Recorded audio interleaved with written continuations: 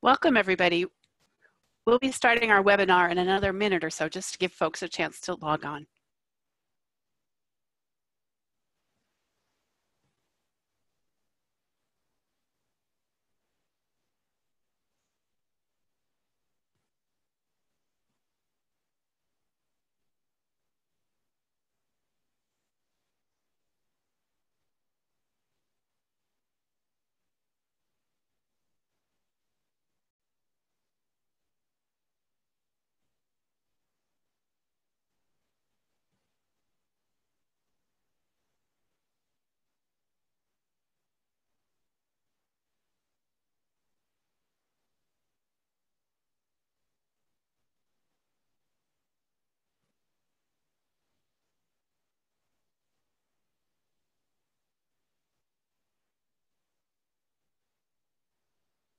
Welcome, everybody, to the Smart Grid Center webinar series. We'll get started in one more minute and let a few folks get logged on.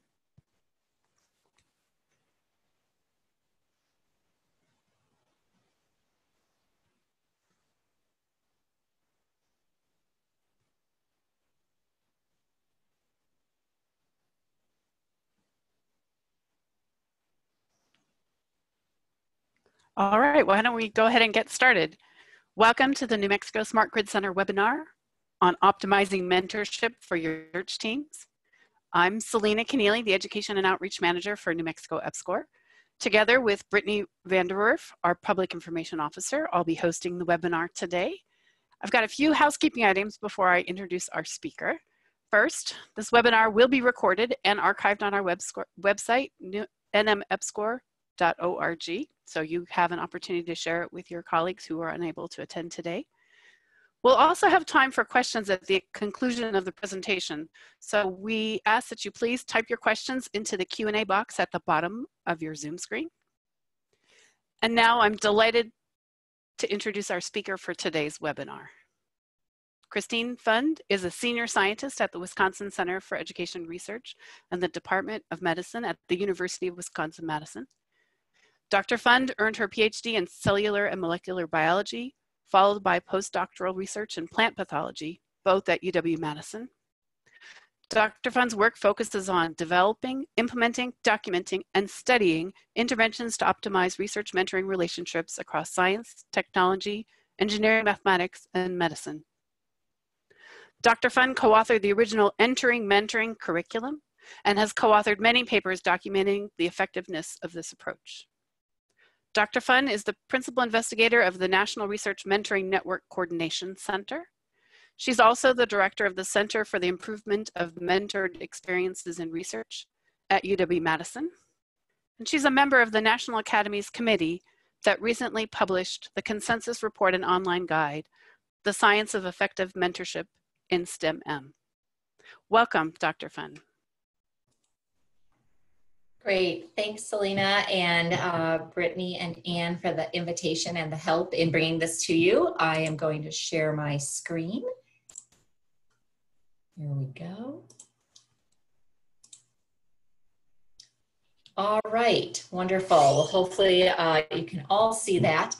So today I'm to be sharing with you in our brief time together some of the work that we've been doing that hopefully will be of use to you as you think about ways to optimize your practice of mentorship for your research teams. Just a moment, Dr. Pfund. We're seeing your screen with your notes attached to it. Well, how interesting. Let me reshare that. One moment, please.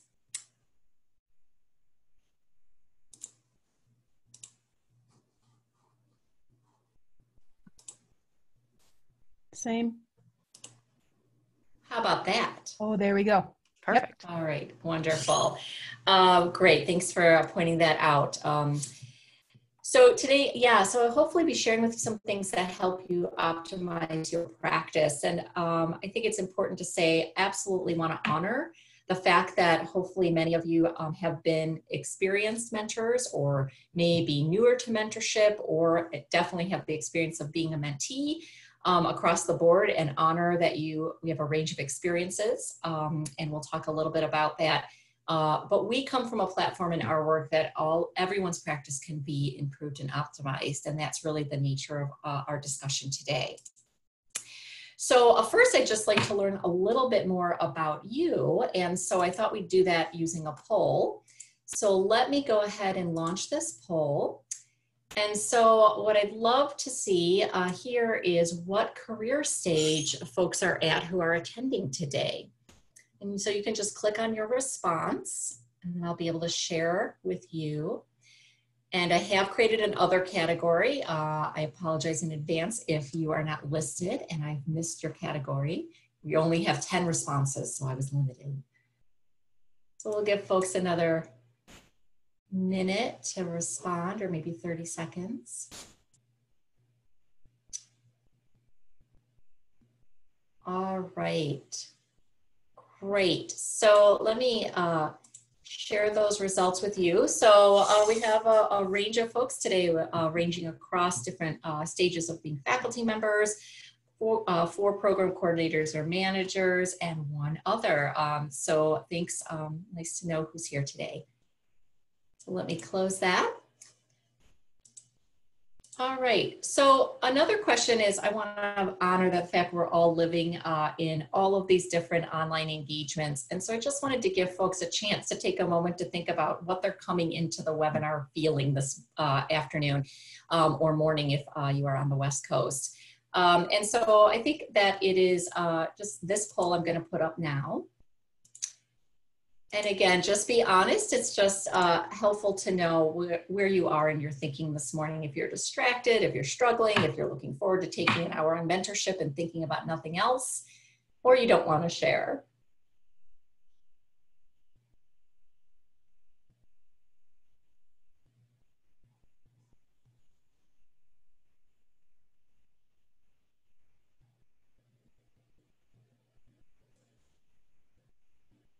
All right, I'll give another couple seconds.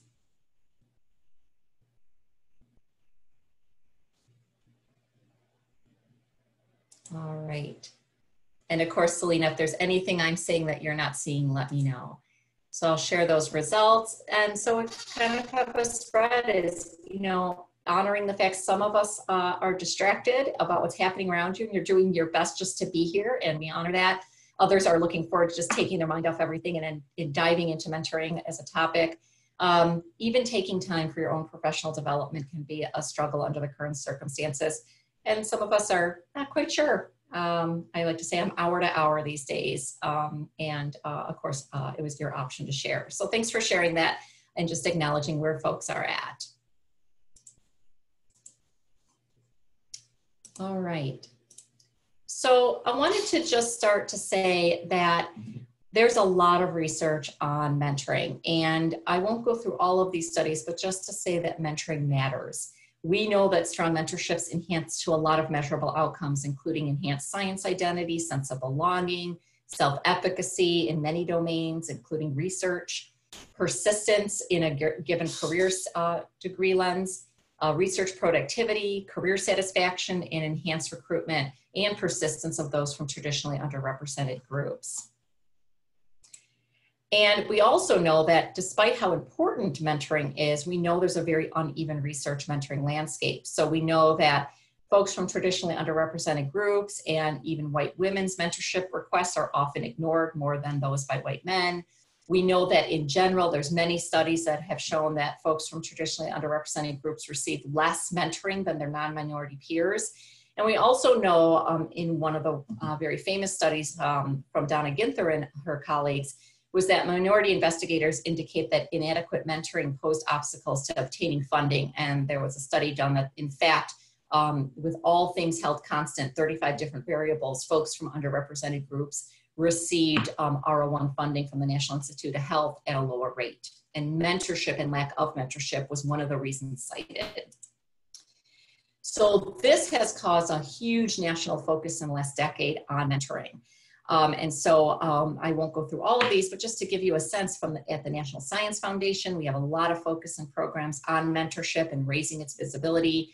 Private foundations like the Sloan Foundation and Howard Hughes Medical Institute have invested a lot in exemplary mentoring programs and requirements for the training of the mentors and mentees that they support.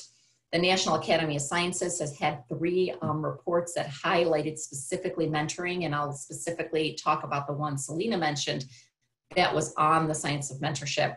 And then the National Institutes of Health have really focused on mentorship in their dealing of individual development plans.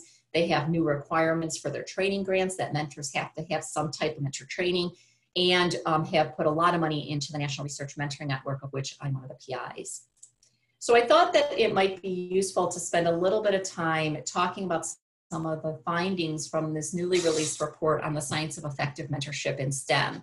Now, the second M here stands for medicine, so that's science, technology, engineering, and medicine. And this report was released at the end of October last year.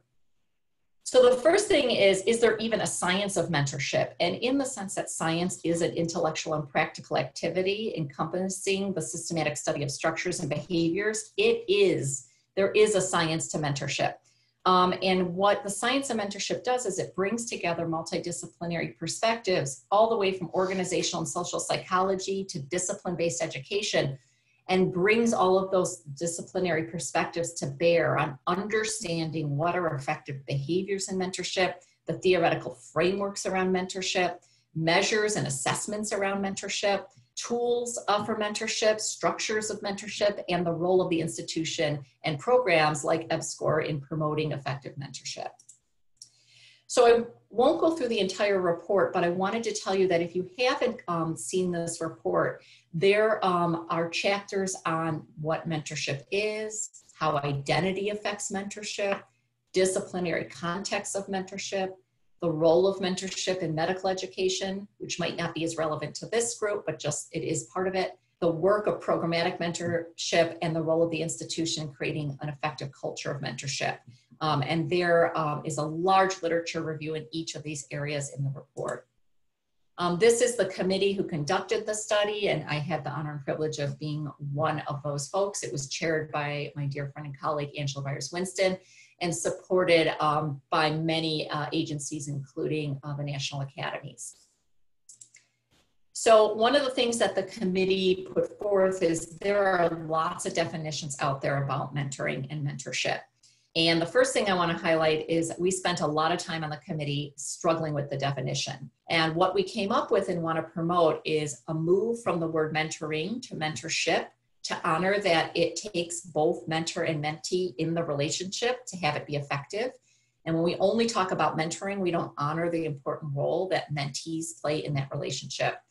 So we have put forth that mentorship is a professional working alliance in which individuals work together over time to support the personal and professional growth, development, and success of the relational partners, so mentor and mentee, through the provision of career and psychosocial support. And I want to highlight this is both career support, so the kind of career guidance, skill development, and sponsorship that many of us engage in mentoring, but also the psychosocial support, which is just as important. It's that emotional support and role modeling that are aimed at helping mentees develop their talent. And mentorship complements lots of other developmental processes like coaching and teaching and helping mentees develop skills and knowledge that are essential to this holistic development of STEM professionals and STEM identity development. So what I thought is using that definition of mentorship and thinking about your own roles in mentoring is I'm curious, and I'll put the poll up. By that definition, how many folks would you say you are currently mentoring? And I've had broad categories from 0 to more than 20 here.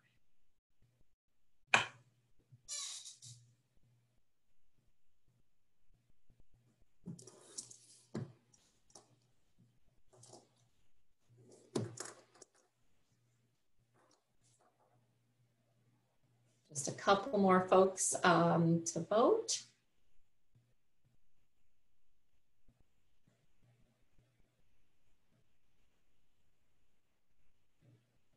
Great. All right. So what we can see is in this group, we have a huge range of folks who are not currently mentoring by that definition, and that may be just the role that you're in and you have other interactions with mentees and responsibilities, to one individual who's mentoring more than 20 folks by this definition, which is a huge honor and responsibility and everything in between. So thank you for sharing that. And I think, you know, when you think about collectively, just the folks on this webinar, and if we were to add up all these folks, you're collectively mentoring so many people. And the, again, the privilege and responsibility that comes with that. And also your commitment, even attending this webinar, to help optimize that practice and that impact. So in the report, the other thing is we wanted to honor the fact that mentorship occurs in lots of structures. So we have the classic dyad. So you might imagine yourself as mentor working with one mentee. So let's say myself working with an undergrad, or Selena working with a graduate student. That would be in a classic dyadic relationship. But there are all of these other structures. There are triads in which we might have a mentor working with a graduate student, and that graduate student working with an undergraduate or high school student. Now you're in a very interesting triadic relationship. Or you might have collective or group mentoring at the programmatic level, where mentees are getting mentorship from multiple mentors, as well as peer mentoring or near peer mentoring. And then you can move into these huge networks of mentoring where you're working with individuals as well as resources that kind of compile and meet all of your mentorship needs.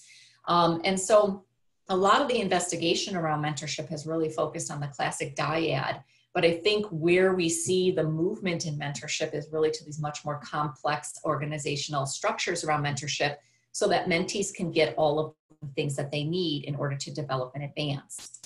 And one way to think about that is there's a lot of things and attributes that are needed for effective research mentoring relationships. And this is one of the organizational structures we pulled together for a report we published in 2016. So you might think about in your mentorship, you might play a lot of roles in the research arena, helping mentees develop disciplinary skills, learning the discipline, assessing their understanding of the discipline. You might play roles in interpersonal skills, actively listening to them, building that trust, aligning expectations.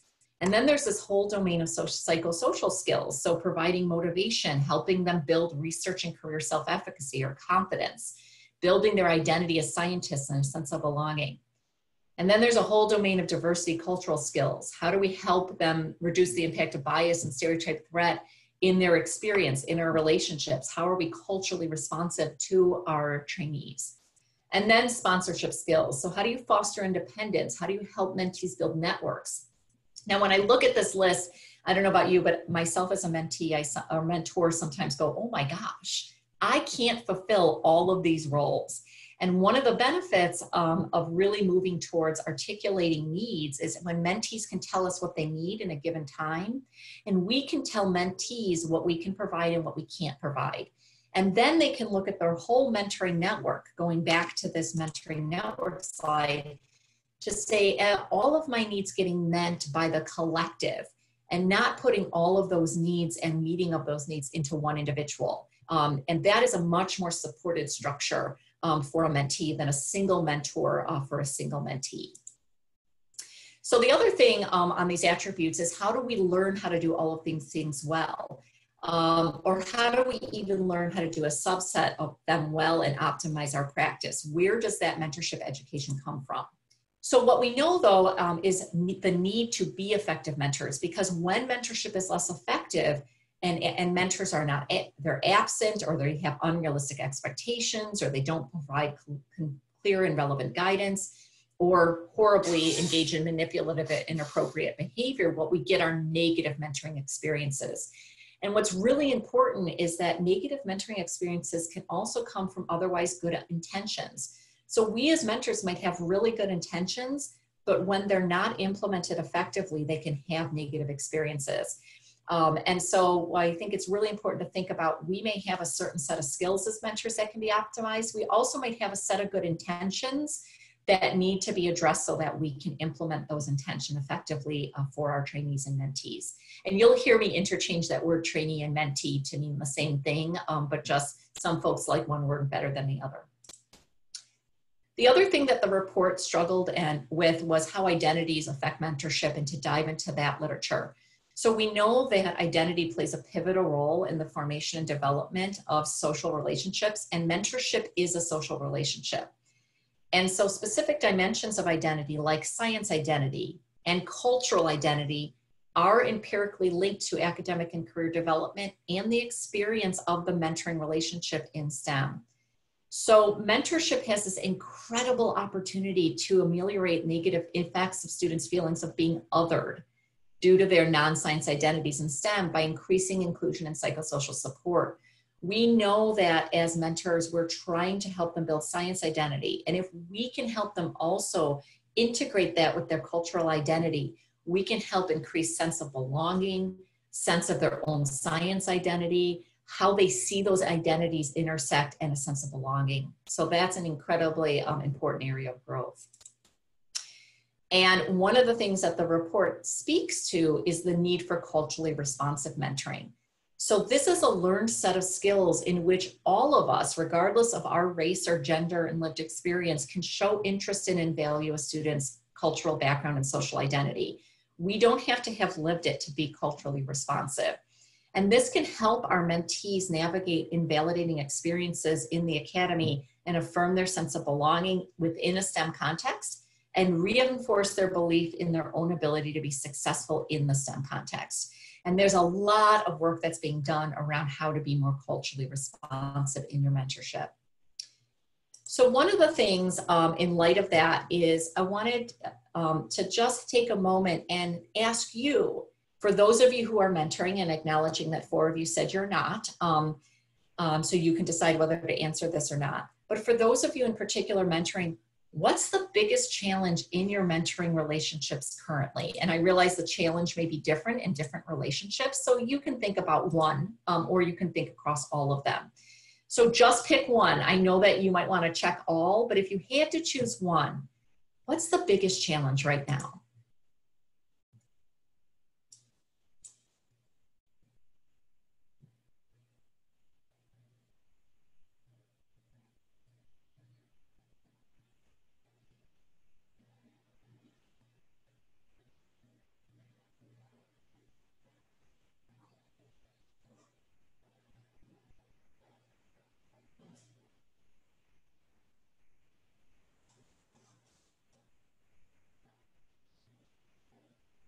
Give folks another 10 seconds.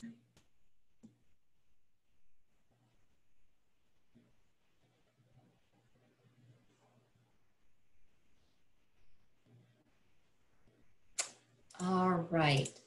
So I'm going to share these with you, and you can see amongst your colleagues on this webinar is we all have challenges in different areas, time being the biggest one. And I think the important thing about that is acknowledging it takes time to be a good mentor. And I think that in some ways that it's often very difficult because we want to be effective and we just can't find the time. And so even having conversations about what time you have or don't have with your mentees can really go a long way to addressing the next challenge, aligning expectations. And then communication, independence, addressing equity, inclusion, motivation, all of these, is that in each of our relationships, we will ebb and flow with where these are challenging and where we feel we have skills and confidence to address those challenges and where we really need some tools and resources. All right, I'm going to close that poll. All right. So one of the things is I want to acknowledge is that institutions and programs have a huge role in recognizing and addressing barriers of implementation, and this was raised in the report. And so we have to address the fact that institutions need to be able to address the challenges of time, which was pointed out in the poll, resources, making effective mentorship rewarded and incentivizing it, building expertise on our campuses and programs around mentorship, and helping people have confidence to implement new and evidence-based practices. So I want to just honor that you may have the best intentions and be able to put the time in and dedicate to having effective practices, but acknowledging that we'll only get so far if our institutions don't address some of these barriers that are listed here. And that was a big point in the report from the National Academies. Some of the things that institutions can do and programs can do, and I applaud EPSCoR at New Mexico for taking this on, is what can we do just to support more effective mentorship in your own campus and program? And one of the things you can do is providing mentorship education and providing and promoting the use of mentorship tools. And that's what I want to spend the next 10 minutes or so, is letting you know where you can get information and tools to help you advance your own practice. And that's really been the heart and soul of the work that my colleagues and I have the opportunity to engage in over the last 15 plus years. So I will tell you right off the bat that the National Academies report on the science of mentorship is a long 300 plus page report. And I know you all want to go out and read the whole thing. But as many National Academies report is, it's pretty hard to do that. And so what this report and committee did is we also built an online guide. And this is going to give you the shorthand to the report and access to all of the tools, including the mentorship education tools that I'll discuss with you. They're all linked from this guide. And I have in the slides here, circled in orange, how to find that guide. And the online toolkit that was developed by our committee is here. And what you can see is that it breaks down the report. It has an overview of the report about why mentorship matters, about the report and the recommendations. It has things that show you mentorship functions. It has forms of mentorship, just like the slide I showed you from the report, things on culturally responsive mentoring, how to ameliorate negative mentoring experiences. And then it has a whole section on mentorship education and program assessment, and then a whole section on mentoring tools. And so, for example, under the tools, and this is a little hard to see, but there would be a whole section on actions research, training, and graduate program directors could take. So there's a whole series of actions and tools, and then I'll take you through some of the tools more specifically. One set of the mentorship education tools that are listed here that we worked on will take you to the CIMR website. And this is the Center for the Improvement of Mentored Experiences and Research, called CIMR. The website is just cimrproject.org, and it's linked from that National Academy site. And this is the center that we have developed and I direct, and it's meant to provide resources and organizations and institutions with resources and services to support their improvement of research mentoring relationships. And what this center does is we provide mentor and mentee training and facilitator training for those who want to implement mentorship education. But we also have become a central collection for evidence-based curricula, all freely available, which I'll tell you about, for mentors and mentees for mentorship education. We have evaluation tools and an evaluation platform, and many, many resources that you can use to advance mentorship education, including virtual mentorship programs, materials for mentors and mentees, and even songs as case studies to help foster conversations around mentorship. So the core curriculum, as Selena said in my introduction, is the Entering Mentoring curriculum. It's a process-based curriculum that has case studies and problem solving. It's aimed at awareness raising across a standard set of competencies. These competencies should look familiar because they were built around the needs of mentors in which they were having challenges, just like we showed in the poll. So how do you better align expectations? How do you maintain effective communication, and so forth?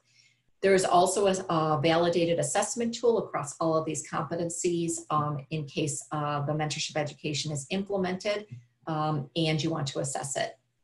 And we have had the resources from many agencies across the country and the time and privilege to study it extensively, including conducting a randomized controlled trial of this particular approach to mentorship education.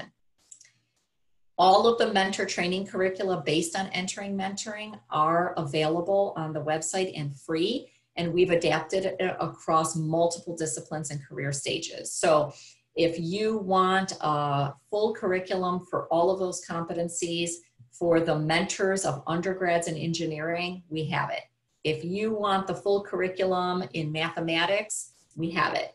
And these were developed by tons of people across the country who live in those disciplines.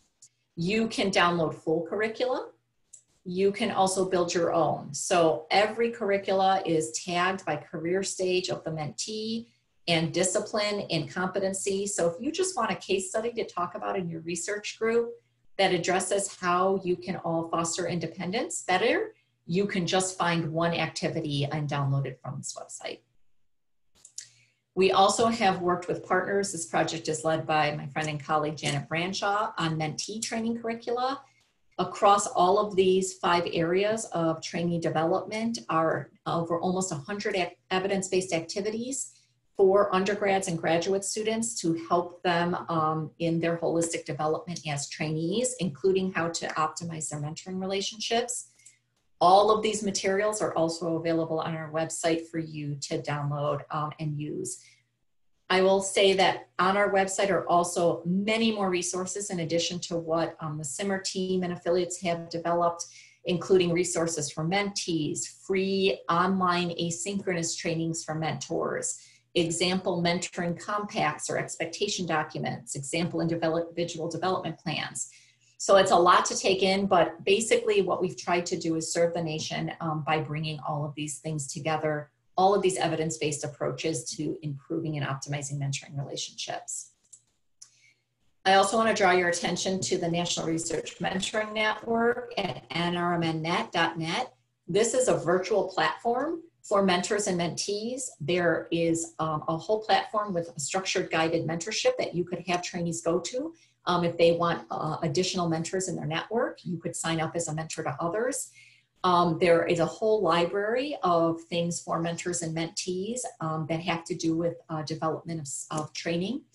And then there's a whole social networking platform for mentors and mentees to engage in. You can even set up your own group. So if New Mexico EPSCoR wanted to set up a group on this platform for mentors and mentees to engage, it has all the functions of social networking platforms as well as opportunities to video conference and it's all free. Christine? Yeah, go ahead. This is Brittany. We have a question from a participant. Is it okay to share screenshots of your slides with colleagues on Twitter? Absolutely. Thank you so much for asking. Awesome. Thank you. Yes, you share away. The more the merrier.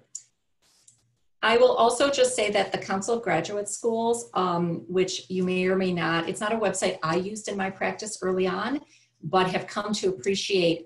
If you're doing any work with graduate students, what they have up on mentoring is amazing, including this great mentoring in graduate school guidebook. And so these are, again, things that we also have listed on the SIMMER website and are referred to in the National Academy Toolkit.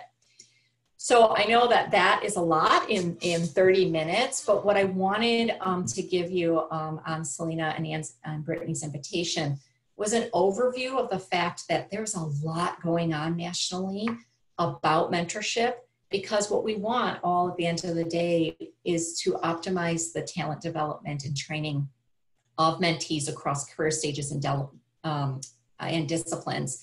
And that you're not alone in wanting to optimize your practice. And there are tons of tools out there. Many folks around the country, including our team, have tried to pull those together for you.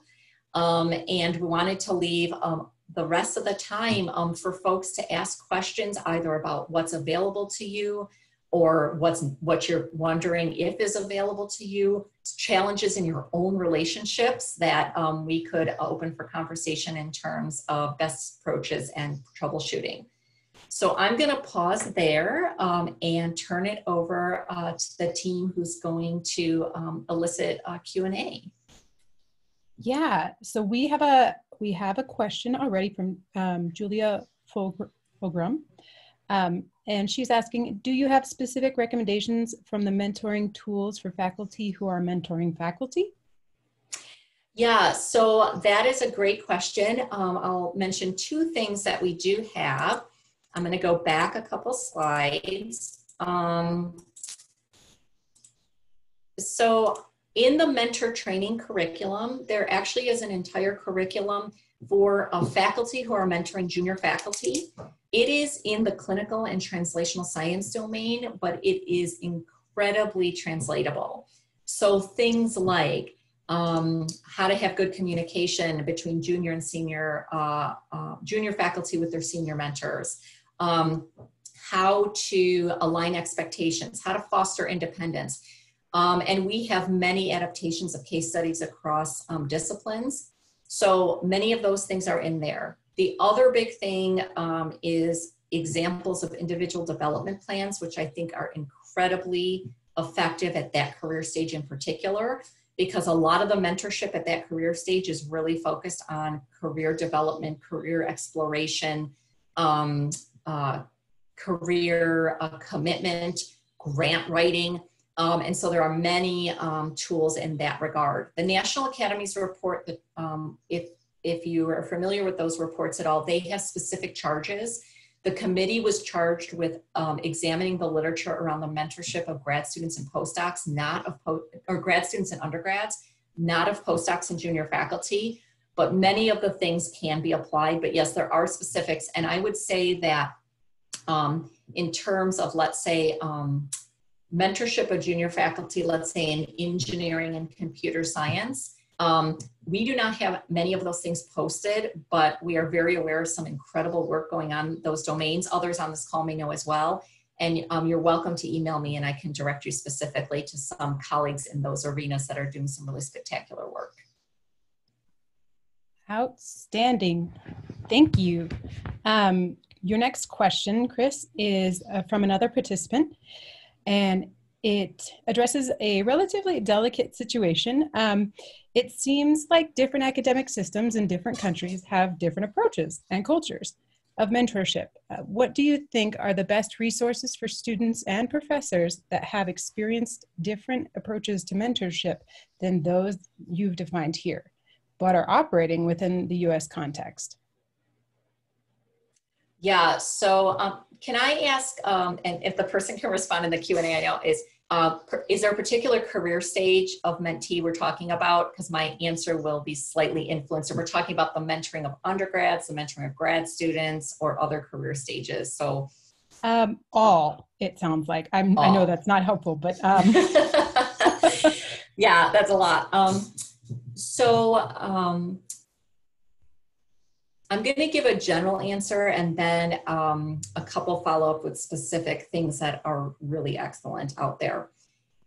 So I think just the nature of the question, when folks, I want to applaud the fact that there's an acknowledgement that there exists a culture of mentorship. I think it's something we don't often talk about. And even in the US, when we do work with other institutions, one of the things that is really important is when people start talking about, well, our culture of mentorship, is taking a moment and saying, what is that? Because one of the things in programs and institutions is a first step in even being able to say what tools and resources would be useful or we could extrapolate from, is having folks struggle with, what do we mean when we say our culture of mentorship? So I will give an example. I was recently working with, I'll just say, an Ivy League institution on the East Coast, which will remain nameless. And they were talking about what could they do across their graduate programs that would appeal to and be relevant across disciplines. So humanities and engineering and computer science and the arts and, interdiscipline here, and would acknowledge they had international students, they had national students, all of it. And in the course of the discussion, people were saying, well, that won't work for that culture. That won't work for that culture. And what we decided was the first thing they needed to do was go back to the programs they were trying to work with and say, draw us a picture of what you think your mentoring structure is. And what do you think your culture of mentorship is? That alone can be an incredibly powerful exercise. So for example, when you say the mentors of graduate students in your department or your institution, who's doing that mentoring? Is it just within the program? Are there mentoring networks? What do you think you mean when you say the culture is supportive or not supportive of mentorship? What do you mean when you say it's competitive, not competitive? What do you mean by the difference of advisor versus mentor? Who's in the role of evaluator versus support system, or are those always conflated?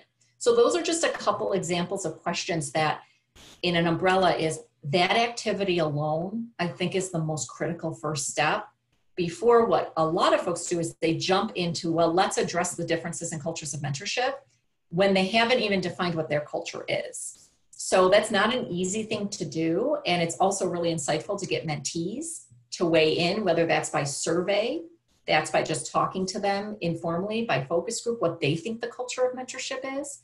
There are also some really wonderful assessment tools that are being validated now that can help an institution get at that. Then, once you have somewhere to start, you can start pressing on, how is this the same or different in this department, in this institution, in this country, as a starting point. So that's kind of my umbrella, because I think a lot of it is stepping back and starting to define. Otherwise, what you end up is very circular, non-specific, amorphous discussions. That said, there are clearly differences when we are mentoring international students who are here in the US, and there are clearly important cultural differences when we are mentoring people who are abroad. And I will say that for the first point, the best thing that I have seen out there is from the University of Michigan. And I believe it's on our SIMR site. If not, I can send it to Selena to pass along, on mentoring international students. Really, really well done. Really great stuff there. I have less stuff out there. Our work is largely focused on mentorship in the US, on mentoring folks who are abroad. But there are some colleagues working on some really great programs that we could certainly put you in touch with, that are building some virtual online mentoring programs in which mentors from the US and internationally are mentoring one another. And that's probably the best place to go in terms of, because they're living that kind of experience. So I'll pause there and see if I've touched upon at least the different variety of that answer, because that's a big question. It was a very big question. I think you gave a solid answer and provided resources for people to investigate further. We have another. All right. Much of the advice I've received around mentorship sounds more like service, and as if mentoring only builds the career of the mentee and is something a mentor provides as a good member of the scientific community. But most of the time, the mentor is also looking for something from the mentee as well, usually in the form of research work. Faculty usually can't afford to think of a mentee, i.e. grad students, only as recipients of our effort. Do you have ideas about how to think about this relationship as more mutually beneficial and therefore more sustainable? So I think I'll say two things about that. I want to start from first the mentoring as service.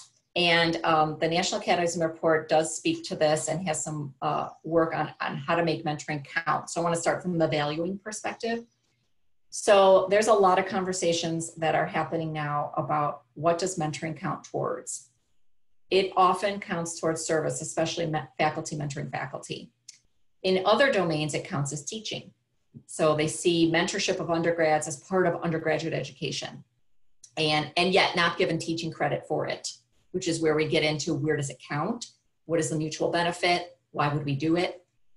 And then the real interesting part is how infrequently it counts towards research.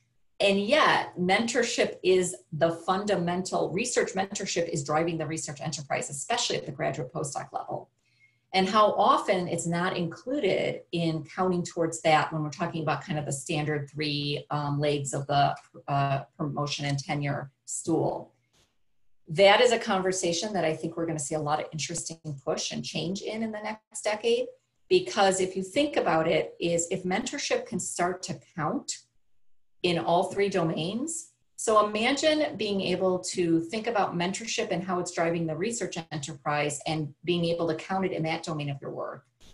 And in the teaching domain, where you might be working with undergrads or others in terms of kind of education of them and having some kind of accounting. And I say credit, but I mean that in the broadest sense. But then in the service domain, if you're leading a training grant, you're leading a program like EPSCoR, you're talking about mentorship on a whole different level at the programmatic level.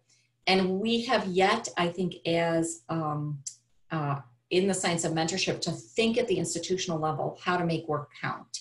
So that's kind of one end of it, because there's making it mutually beneficial, but part of that being beneficial is also what it counts towards and how it's valued. So that's one piece. I think lots of interesting things happening and things to think about where you might want to push at your own institution. On the other hand, I think that it is important, even in our own reflection, to think about how mentorship is mutually beneficial in our own practice, because it helps us also say yes and no to agreeing to be a mentor. Mentoring undergrads is probably not going to yield, in most cases, a huge amount of research results. It can, but it's often the exception. It is really investing in talent development at a very early career stage. Graduate students is really driving the research enterprise. Now, grad students mentoring undergrads is also professional development for those grad students. So you can start to think about the system. So the one thing in terms of thinking about mutually beneficial, it gets back to also mentee training, is what are they hoping to get out of it? And is that aligned with what you're able to provide in terms of a learning opportunity? And having those conversations early, because if the answer is no, better to say no to that opportunity than to say yes, because then you get into a place where it's drawing on your time. The system isn't set up for either of you to get out of the relationship what you expect and need. And so there are tools actually on one of the resource sites that I shared that is about questions you and your mentee should ask before you commit to the relationship. Because I think that has to be done very early, because it's the reality is sometimes it is mutually beneficial, sometimes not. But mentees have to think about what they're expecting too, and mentors do too, so that you're on the same page. So that's kind of 3 levels. I think there's an institutional level of it being valued. I think there is a relational importance about, are you going to both be on the same page of what you want to get out of it? And there's a reality to that. And then I think there's a lot of individual reflection, and there's tools for that individual reflection as well. Wonderful. Thank you for that detailed response. I put out a last call for questions, and so we will give everyone maybe 30 seconds to let us know, probably a little less. And I'll just put this up as folks are thinking of last questions, because obviously the scope of work that I've shared today is not work I've done myself. This is the work of hundreds of folks across the country from many different groups and many different institutions and funding entities. And so I just want to acknowledge all of that and the opportunity to share some of it with you.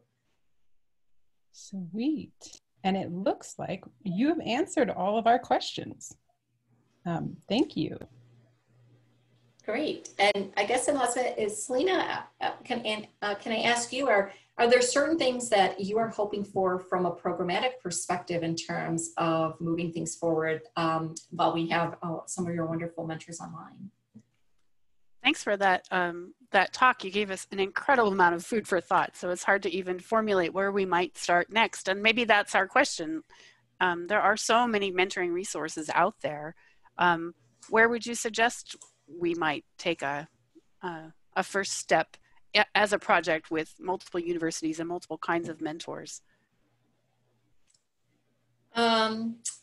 Yeah, so I guess I would ask, and in asking, please don't hear it as a judgment of something you should have done. I'm just curious, has there been any outreach to the mentees that are part of the program about their satisfaction with the mentorship they've received and any areas of need or interest that would improve their experience? I'm a big fan of starting where your trainees are broadly, because usually there's a couple things that come to the surface, if you have asked or haven't, that can really help decide where you want to spend the precious little time you have in advancing those relationships. So that might be one place, is, you know, adding, even if you do kind of annual assessment of the folks that are part of the program broadly, is including, and happy to suggest some based on what's being asked nationally, just some questions about what's working, what's not working, what mentors and mentees would like that would help their own experience in the program. And I would use that to drive much more fully than I would use anything else, because it's your folks in their context. And what's the most important is what they need, not what the literature says that they think they should need. Because then once those are identified, there's so many resources out there that can help you do a light touch or a deep dive once those things are identified. That seems really helpful. And we do ask those kind of questions, but I'd be super curious to hear the ways that other people ask those in ways that are maybe more effective to open that dialogue. And we also have an opportunity. We work with a cadre of undergraduate students in the summer as an undergraduate research program, and really can, it's a pretty high touch program, and I think we can implement some of the things that you suggested right up front, and that starts next week for us, so it's perfect timing. So I really appreciate that. So with that, there are lots of opportunities to engage in bringing some of these evidence-based approaches, including the mentor and mentee training curricula, to the program, either online or face-to-face, including facilitator training events and all of that. And again, all the materials that we've curated and developed are free. And then there are also services that can be provided if you want to go deeper than what's provided for free. So try to make, we want people to just take it and run with it, but we also acknowledge that sometimes folks say, I don't feel ready to do that, and want to honor where folks are at. Well, thank you so much. This has been an incredible learning experience for us, and I think it's really going to set us off on a great direction, and really improve our mentoring experiences and our mentors and going forward in the future. I'm also pleased we can share this with others after the fact. So we really appreciate that, and we have great gratitude for you taking time to share these resources with us and your expertise. And I really feel like we've been in the presence of somebody who really understands and knows mentoring, and we appreciate all of your work on this. Thank you for your time and your expertise. Great, thanks for the opportunity. And I'll just say a special wave to some familiar names that I saw in the participant list. So you I've had the pleasure of meeting. Nice to see you online. Well, thank you so much. And just as a reminder, we will be posting this webinar on our website, and that will be available to folks sometime early next week, I think. So appreciate everybody, and hope everybody has a good rest of your week. Thank you much.